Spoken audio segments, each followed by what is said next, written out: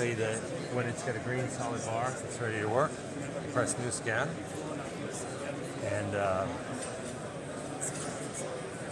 basically does a 360 revolution, and should start, depending on how it's configured, you can scan only, you could image only, or you can scan an image. Yeah, okay. So right now I believe it's in scan an image. Yeah, it does catchy images, it turns 35 degrees at a time. And in full revolution it does. It's basically capturing a swath of imagery. It's as the images come in, it adds to the scan.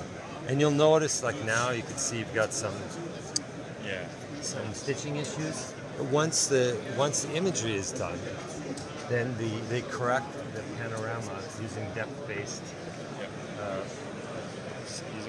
stitching algorithm, and then you get rid of that. Yeah, this goes all those up. Yeah, and it's also right now we're just still tightening everything up, so the auto exposure isn't in. We don't have the high definition HDR camera functionality is going to be a few weeks out still. So, all right, so it is now it's started scanning. Light comes on, and then it will do. Takes about 2 minutes or so to scan and transfer the data, and then you have everything right here on the iPad. Is this the camera?